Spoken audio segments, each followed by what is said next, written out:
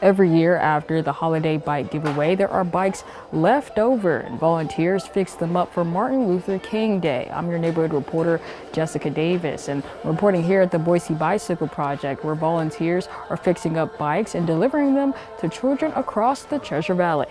The Boise Bicycle Project had more than 100 bikes left over after their annual Holiday Kids bike giveaway.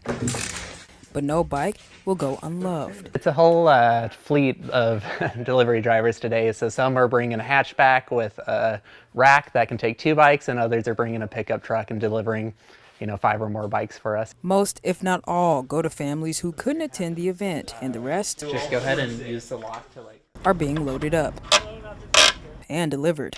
The first place we're going is to the Nugents. Delivering 2 bikes. Hey, I'm with the Boise Bicycle Project. I was supposed to drop off some bikes. Robert Carroll is a new resident to Boise.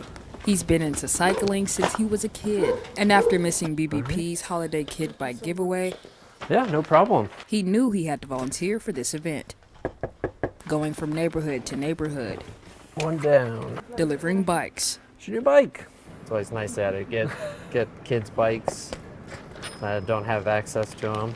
I'm a big cyclist, so I think everybody should have the opportunity to have a bike. Bikes were delivered as far as Ontario, Oregon, and despite the rough winter weather, volunteers like Robert spent their holiday giving back to others. Bikes delivered. How was it? It was awesome. Feels good to get kids some bikes. Hopefully they'll get some use out of them. The Boise Bicycle Project is always in need of volunteers, and if you'd like to volunteer with BBP, you can visit this story on our Idaho News 6 webpage. I'm your neighborhood reporter, Jessica Davis, reporting from the Boise Bicycle Project.